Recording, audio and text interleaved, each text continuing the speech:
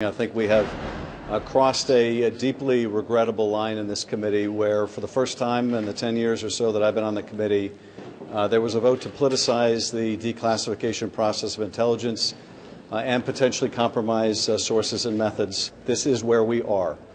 We had votes today to politicize the intelligence process, to prohibit the FBI and the Department of Justice from expressing their concerns to our committee and to the House, and to selectively release to the public only the majority's distorted memo without the full facts. A very sad day, I think, in the history of this committee.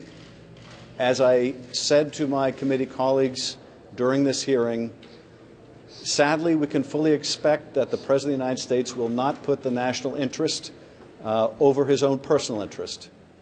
But it is a sad day indeed when that is also true of our own committee, because today this committee voted to put the President's personal interest, perhaps their own political interest, above the national interest, in denying themselves even the ability to hear from the Department and the FBI. And that is, I think, a deeply regrettable state of affairs.